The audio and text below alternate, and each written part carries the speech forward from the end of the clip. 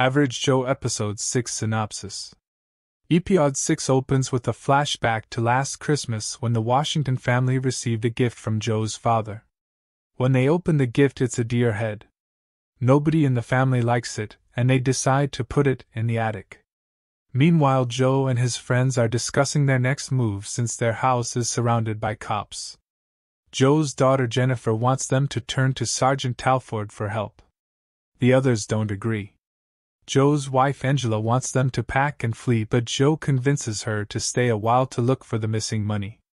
Sergeant Talford finds out that Joe's father Teddy died tragically in a house fire. She's trying to make a connection with the severed head they found when the governor arrives.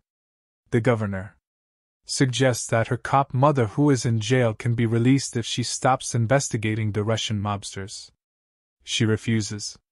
The Russian hit lady hired to find out what happened to the mobster's son kidnaps the two men who found his severed head and take them to her boss.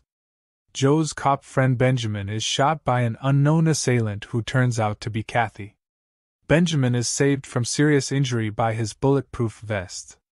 With the distraction caused by Benjamin shooting, Joe is able to sneak into his house to look for the missing money.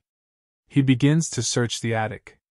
Jennifer accuses her mother of allowing Joe to boss her around.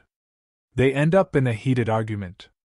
The female Russian hitwoman has found Angela's medicine and tracing it to the pharmacy Angela uses to pick up her medicine. Sergeant Talford visits Benjamin and informs him that she is starting to connect Joe to his dead father's dealings with mobsters. Talford realizes that the shooting was probably a distraction and heads to Joe's house. Benjamin calls Joe and warns him Joe can't find the money, and out of frustration starts beating on the deer head his dad gave him for Christmas. Joe is surprised by a mobster. Joe impales him with the deer head. Joe finds the money in the broken deer head. He puts the money in a bag and hides just as Sergeant Talford arrives. Talford asks the dying mobster who attacked him. He identifies a picture of Joe as his attacker. Angela, Jennifer and Leon are picking up her medicine. While Jennifer stayed in the store to buy some flowers, the Russian hit lady attacks Leon and kidnaps Angela.